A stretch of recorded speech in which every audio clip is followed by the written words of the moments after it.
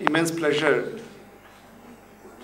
to introduce to you today's speaker, Professor Jack Meadows.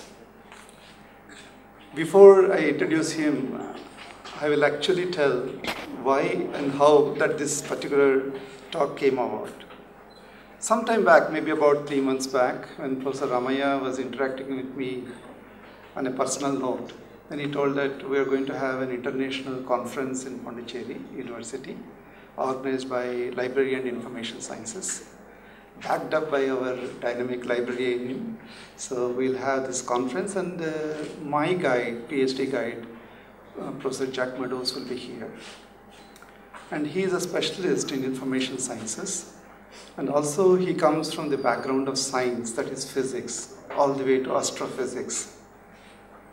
I'm sure as a Professor Emeritus at Loughborough University, he must have done a bridge between the science and other fields of research, particularly social sciences. I said, why not? Why not we organize one at a very generic talk for everybody to listen? I, for one, would be too happy to listen to this Professor Jack Meadows. That's how is this genesis. And Professor Jack Meadows is here, who traveled all the way from Loughborough. When I heard Loughborough for the first time, hi, sir, I would like to tell you that whether it's a Loughborough, as we know what to tell, or it's just a Loughborough or a borough itself. But it's a Loughborough, which is very close to Leicester. Leicester is a place where the highest density of Indian population in UK is there. And I'm sure Professor Jack Meadows from Loughborough would have loved to Indians and things like that. He's a professor. He was a professor at Leicester. Before that, taking up information sciences, he was working on astrophysics, astronomy, history of science, and whatnot, from that spectrum to this spectrum. So he must be a complete professor in many respects in that way. Then he was a professor of library and information sciences.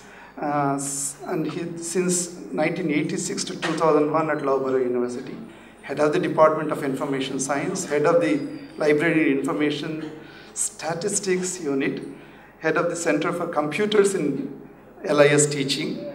I don't know whether if you left out any field of science or arts, so you must have touched every one field. It will be really nice of him to agree to our request to give a talk here. And I would not take much time. We're already running behind 15 minutes. And I requested Professor Meadows to give a talk for about 45 minutes. Then I want that the students and faculty of the audience here should interact with him.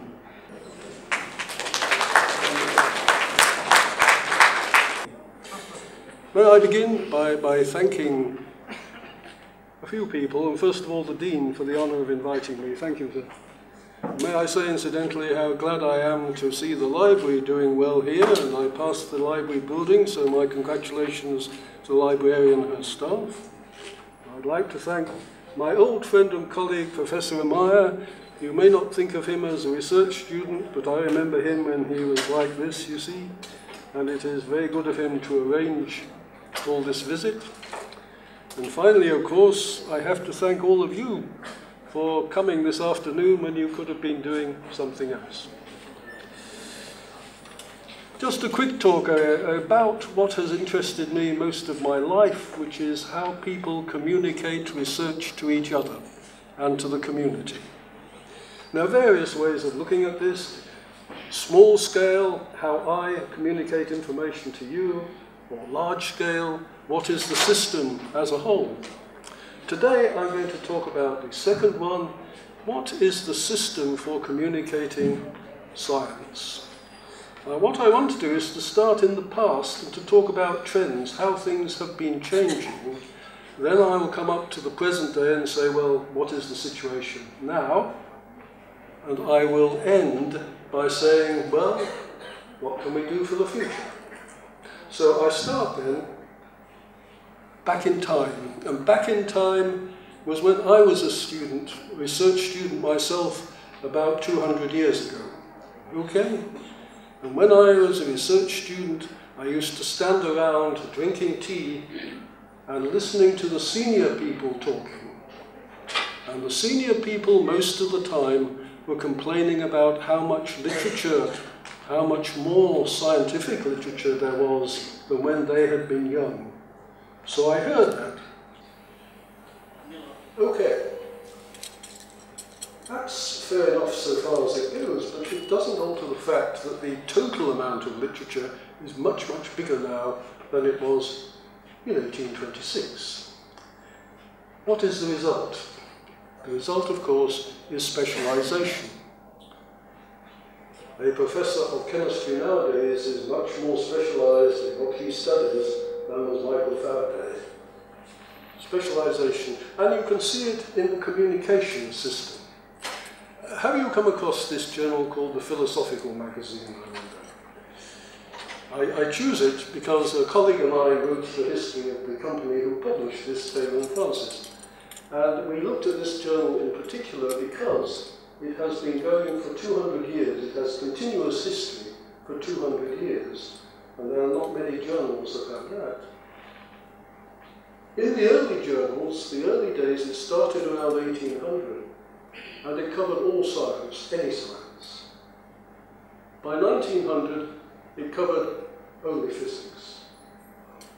By 2000, it covers condensed matter, and in fact, condensed matter is in 3 different divisions, so a particular one is even more specialized than that. What you see then in all journals is the way they specialize as time passes, as are the people who do research. Another thing I'd notice, and just in passing, but I want to press further on with it later, is collaboration.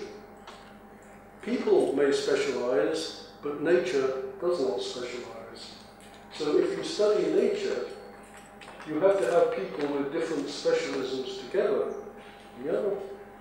We use statisticians to help us with statistics. I certainly need that throughout my life.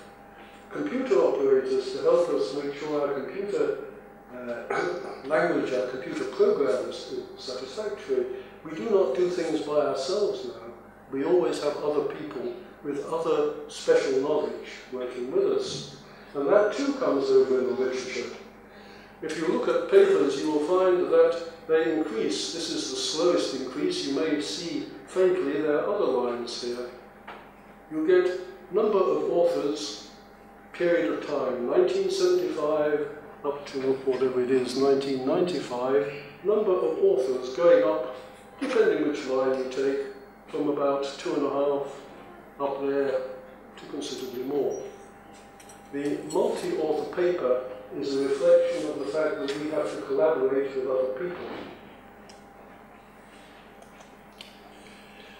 Now, an important point, and that is, I'm talking about the whole system of science, but each part of science has its own characteristic. The chemist does not write papers and publish and communicate in exactly the same way as a biologist, and so on. So, really speaking, we have to think about subjects a little bit separately. They are all expanding, but there are differences. And here is an example, number of authors of papers by subject. This is the 1990s, incidentally. And what you can see is, if you look at it, that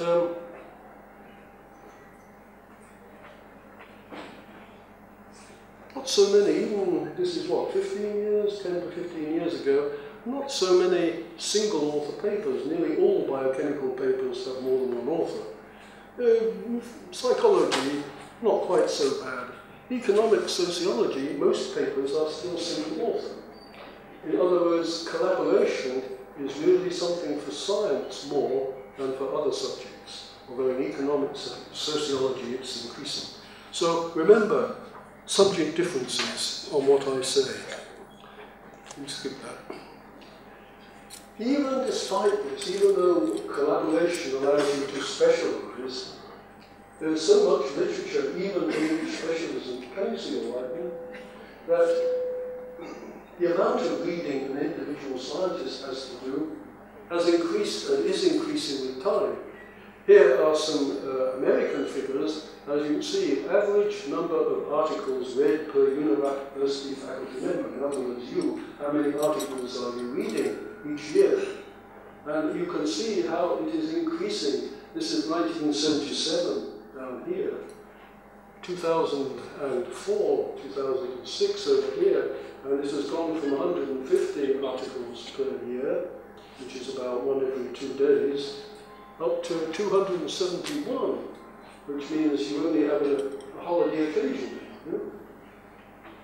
So the increase in literature has had a lot of effects. It has made us specialise, it has made us collaborate with each other, and it has made us read more. So it has driven our communication system. A few points. One point here is that we don't only read journals, of course, we read other things.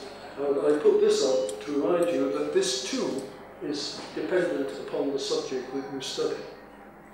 If you compare, for example, chemistry here, no doubt Dean will tell me if this is what he does, with computer science over there, you will see that there's considerable difference in the sources, the extent to which, the amount to which they rely on different sources. The other point I note out to you is that the sources here are different types. Colleagues, for example, this is usually called informal communication. You and I meet over a cup of tea and we talk. That is, we pass on information. Informal. Whereas something printed, like a left-read article, is formal, which is there, outside us. There are differences in both of these according to your subject area. I should say, incidentally, that my colleagues in the arts departments drink a lot of tea, and therefore you will find that conversation with colleagues is about 50% of their information source. Scientists have less time for tea. One final point I want to talk about is peer review. You know, you write a paper, you send it to a journal, it goes out to a referee, the referee looks at it, tears it into pieces and sends it back. Yes? Peer review. This is important. I mean, if you ask a scientist, do you want your journal to, your paper to appear, your article to appear in a refereed journal, they always say, yes, yes, it must be refereed. So it's important for scientists. But notice that this also is subject dependent. Take a look at the differences. Rejection rates. I'm happy to tell you that chemistry papers are rejected more often than physics papers. But the good thing to notice is that down here, our colleagues in the arts and social science departments have their papers rejected much more often. Now, there are two reasons for this. One is about the nature of the subject. Chemists, for the most part, agree what is good research and what is not good research. And so when you send it out to a referee, you may not thoroughly like their comments, but they are working on the same framework as you. Whereas in history, different people have different frameworks. So a Marxist historian would not be the same as a conservative historian, for example. The other thing is money. Much of what we've been talking about comes down to money, because to do research requires money. Well, there is quite a lot of money in physics, biology, chemistry. There is some in economics and sociology, but there is not much money in philosophy or history.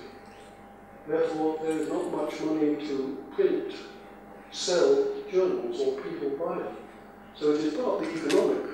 There are not enough journals to publish all the history papers, whereas there are enough journals to publish all the physics papers.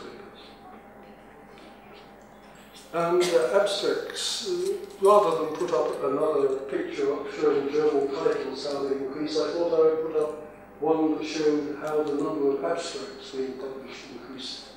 And can you see that the line there is the same line as the journal? The only change is that the dates are different. If you can see the dates down the bottom, you will see they actually go up to last year. So what I'm saying is that the past is also the present. Exponential increase is still here. calculate when you started research and when you are going to finish research. And if it is 40 years, then there will be 5 times as many papers for you to read at the end as there were at the beginning. Just as for my supervisor, just as for Michael Faraday. Now, there is an important point behind all this, which is money. Because why are papers increasing so rapidly in number? And the answer, of course, is because the number of researchers is increasing rapidly. Now, these figures here, 1980 to 1995, show the researchers against the journals, against the articles. And they're all increasing roughly at the same rate. Articles a little faster, but by and large, the exponential increase in the amount of literature is because there's an exponential increase in the amount of researchers, you. And that costs money. So there's an exponential increase in the amount of money being spent on science. Here are some estimates, don't take them very seriously, but these are rough estimates of how many researchers there are in the world that have been over the last 10 years. And you can see that the increase continues to be rapid. Now, the point I want to make is that this is total number of researchers in the world, everywhere.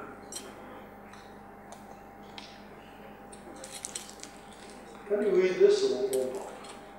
Let me just read a bit of it in case you have difficulty at the side. Scientific productivity of several developing countries has increased significantly over the past decade. And I should add that there is a strong belief in the United Kingdom that we should stop using the word developing countries because they are more or less developed. You know? As a result of political support for science and heavy investment, that is the point there. China, India, Brazil and South Africa that are the only developing country representatives among 31 countries that produce 97.5% of the research output of the world. The other 162 countries produce less than 2.5%. Now, what do we deduce from this? What does this mean? What it means is the countries I mentioned, particularly China, India and Brazil, are the people who are now producing the exponential increase in research. Western Europe, United States, is still growing, but the reason that it's still exponential is because developing countries have begun to add their weight to it. So all this is your fault. Yeah? And specialization continues. This is an area that has interested me, so I just mentioned it as an example. Quantum computing in 1990 didn't exist. It was virtually not talked about or thought about very much. The first successful experiments were 1998, less than 15 years back.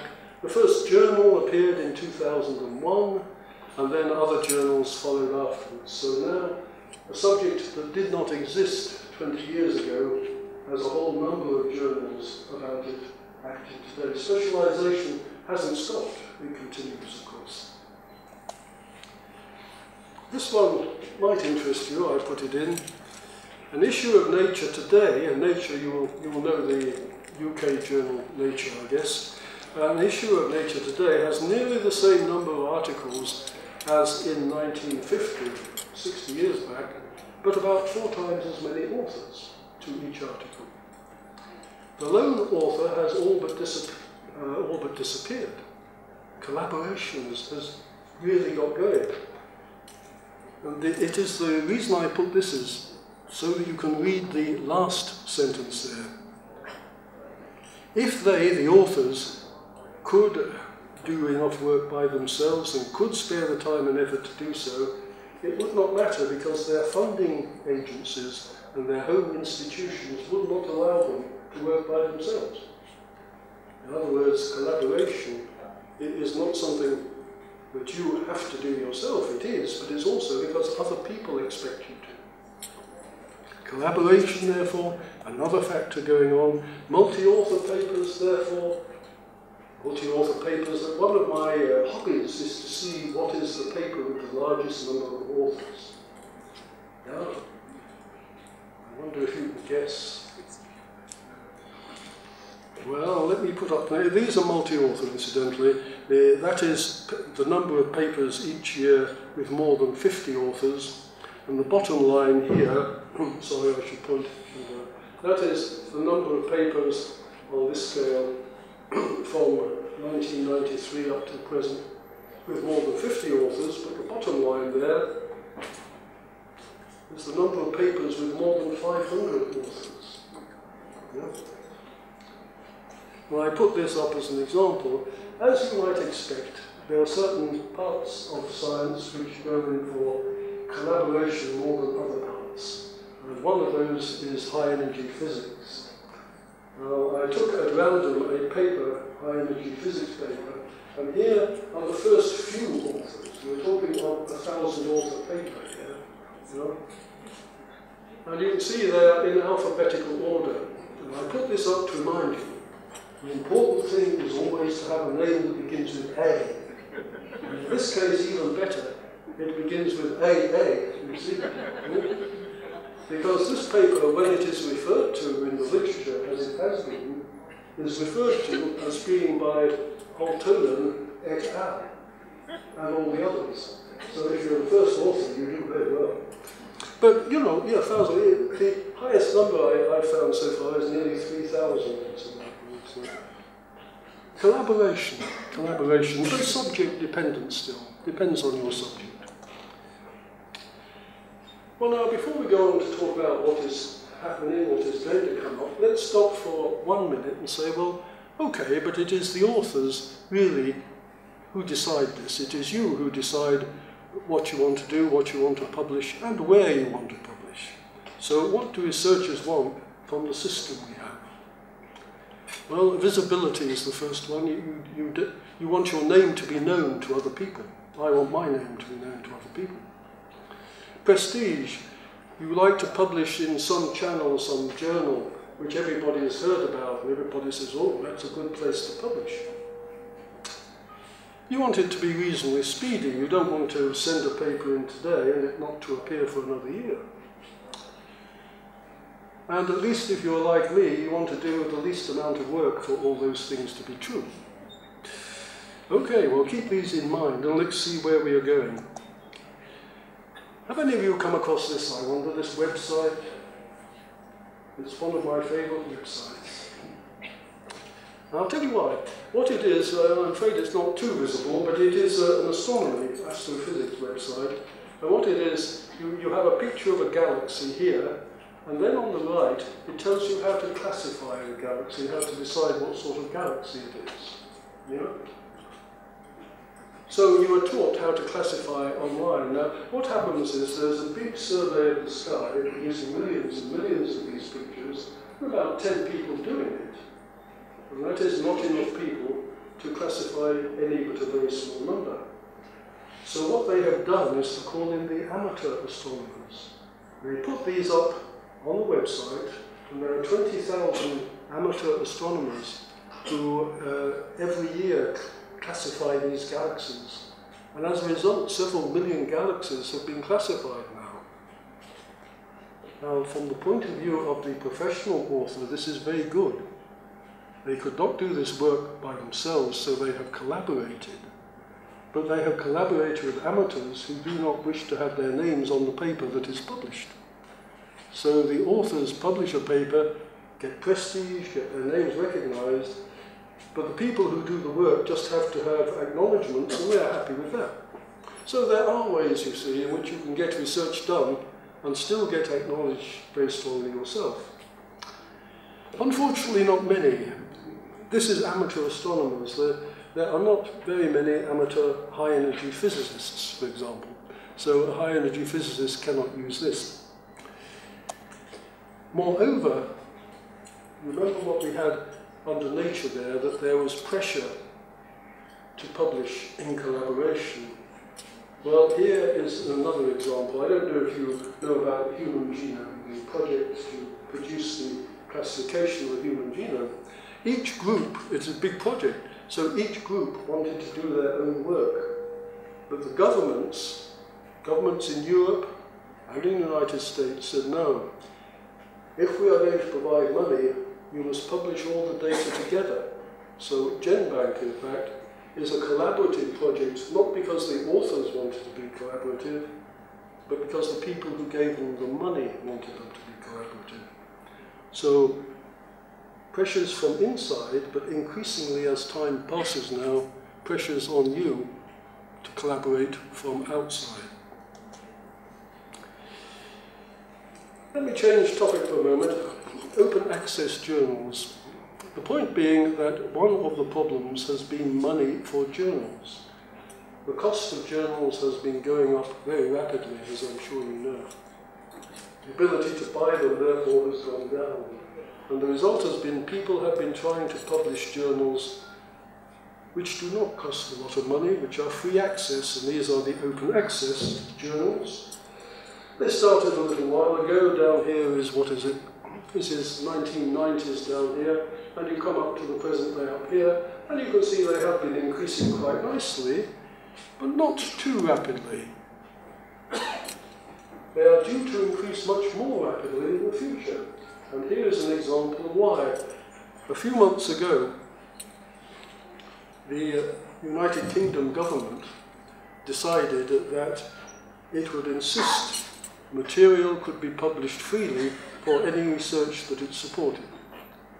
The US government decided the same, but there is a big dispute in the United States about this at the moment.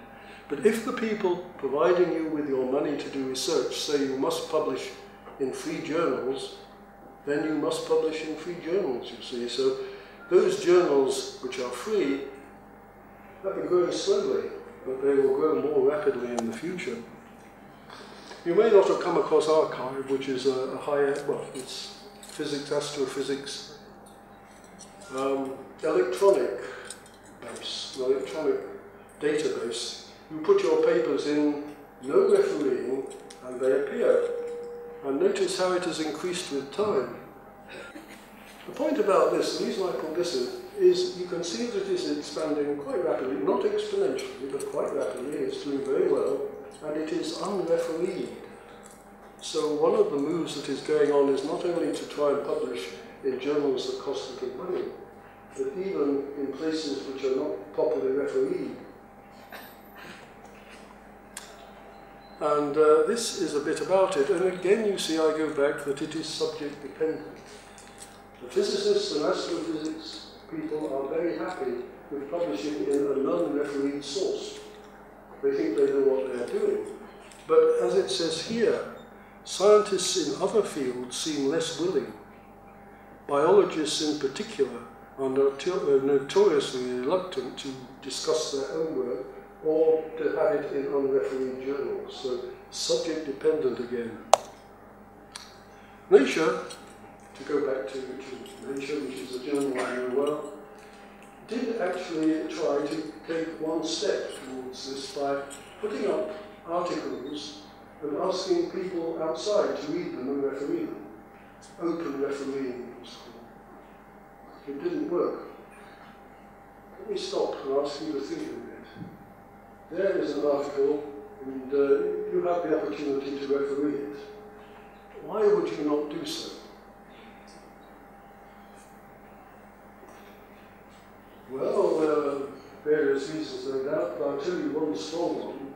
That is, if you made rude comments about it, the people who published it would not be very pleased. And later on, they might referee your paper. So one of the things that stopped it was the fact that people were not prepared to take the time or indeed the risk of refereeing. So open refereeing did not work. And in some subjects, the archive thing would not work. Here is a statement from an archaeologist who said that if you tried to publish as in the archive of the physicists with no refereeing, he would stop being an archaeologist, or rather he would say that archaeology was sociology and publish in sociology magazines. So subject dependent again, depending which subject you're in. There is one problem beyond that, and that is that you want to publish in important prestigious places. And these open access journals do not have prestige, so you don't want to publish. The way around that one has been to devise new journals which have all the really important people behind them, and then say, now publishing of that. And for biologists, Public Library of Science is an example, a very good example of people doing that. The third reviewer. If you look down this one, you see for scientists to share opinions about recent published research. And if you look closely, you'll see down the bottom here, it says, because we want to foster honest, open discussion, you can contribute your thoughts anonymously. So you could have anonymous open reviewing, if you see what I mean. All these are different ways of modifying what you do in traditional journals and printed journals. I think one final example, if I remember, is Mendeley, which is the only one of these which is UK, incidentally, the others are US. It is similar though. You put a paper you're interested in, you put it on the computer, and the computer finds any other papers which seem to be similar. All these, in other words, are what is called collaborative filtering. And collaborative filtering doesn't depend on peer review.